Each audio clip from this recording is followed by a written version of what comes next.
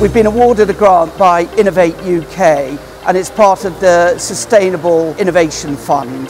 That will enable us to exploit the carbon efficiencies of our product through design.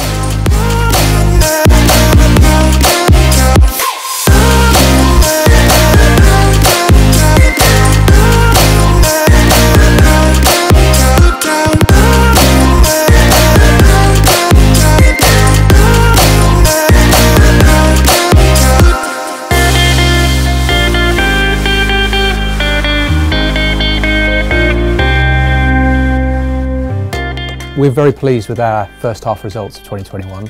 We had some tough comparators versus the first half of last year when we had a lot of COVID related orders in healthcare, but we're pleased that we've grown ahead of that in order basis. Hello there, it is the end of Q4 for Volition RX, so it's time to talk about the full year financial results and business performance, and joining me now is Cameron Reynolds, CEO.